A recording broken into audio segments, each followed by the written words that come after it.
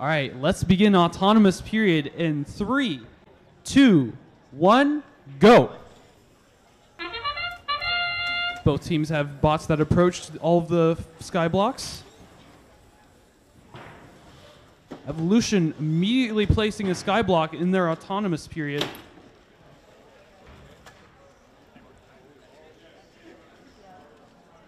Brady Goats was able to pass a single sky stone underneath the bridge.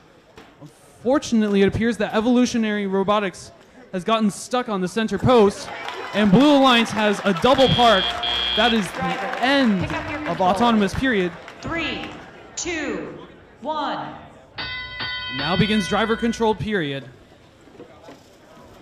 Both teams are immediately scooping up as many sky stones as possible. Blue Alliance has scored their first sky stone, about to score their second. Red Alliance already has 2 and about to be 3 sky stones. Team 9867 has just started movement, immediately picks up a sky stone and heads towards... Oh, they are deploying blocks so that Brainstormers can immediately pick it up. Interesting use of transfer. Blue Alliance may likely be doing the same thing, except it's a coordinated double stack. Blue Alliance needs to shift over just a little bit to the left in order to position that sky stone. Oh no, and it unfortunately topples over. They were not able to get that triple stack.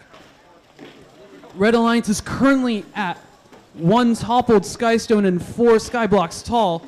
Blue Alliance has a stack of 2, a toppled sky stone, and a stack of 3. About to be a double stack of 3. We have less than a minute remaining in driver control period, not counting endgame. Oh, just barely missed. Blue Alliance is about to score their 9th sky stone. They have to very carefully position that block, maybe a little bit to the left. Oh, and that begins the end game. Let's see. Brainstormers is about to get a 6 stack. Blue Alliance has a 5 stack and a 4 stack. Let's see what the teams will do. Brainstormers has already extended their tape measure. Red Alliance is in the corner. Blue Alliance barely pushing their... Oh, and they got the tape extender. Incredible performance by both teams.